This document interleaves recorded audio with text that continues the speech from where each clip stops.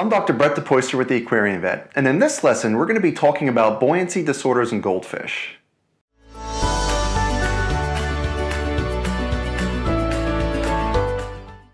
One of the most common conditions that clients contact us about are buoyancy disorders in goldfish.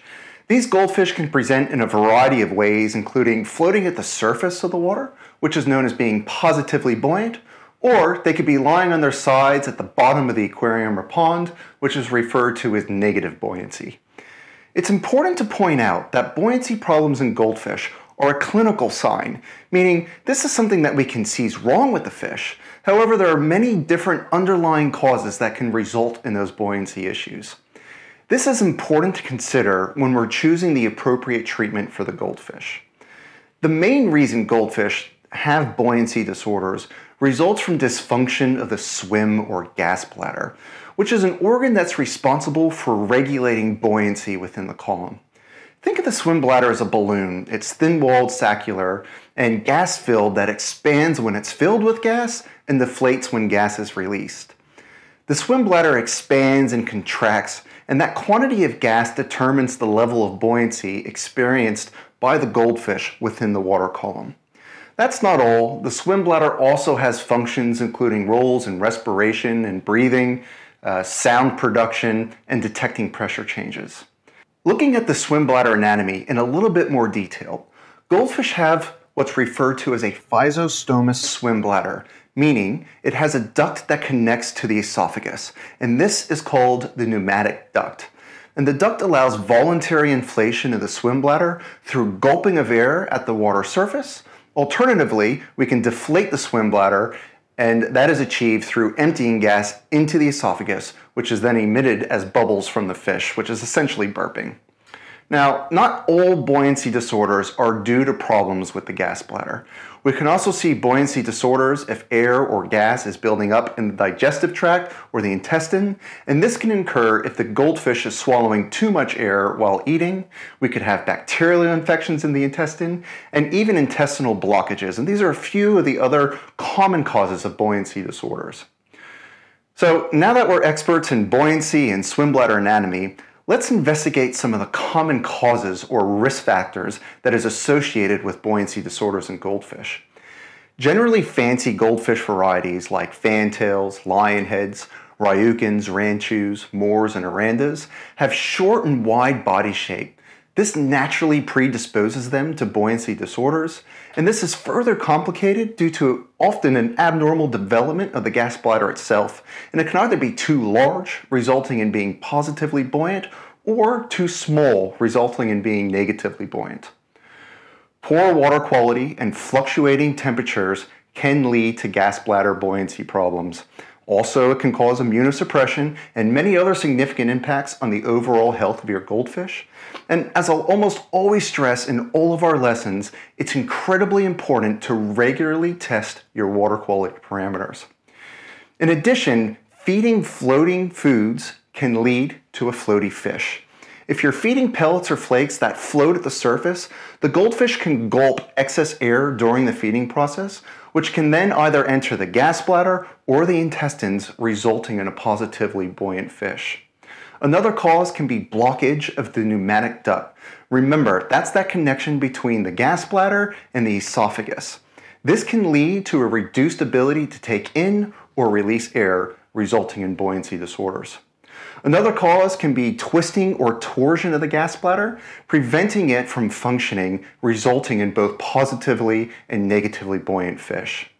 Another cause could be bacterial or viral infections, and that can result in thickening of the gas bladder wall, reducing its elasticity, preventing either expansion or deflation of the swim bladder. Another cause can be tumors or masses which interfere with the normal function of that gas bladder, resulting in buoyancy disorders. So how do we manage these issues? Ultimately, the management depends on the cause of the buoyancy issues. For example, if the underlying problem is a bacterial infection, then antibiotics would be indicated in the management. However, the vast majority of cases are not due to bacterial infections, and therefore antibiotics often are not required. There are several things that we can do to prevent or reduce the risk to your goldfish and prevent buoyancy disorders from developing in the first place. First, feed our goldfish sinking pellets and not floating pellets or flakes. This will reduce the amount of air that they swallow while they're eating. When transitioning between foods, we do want to do it slowly to allow intestinal microbes adapt to that new food.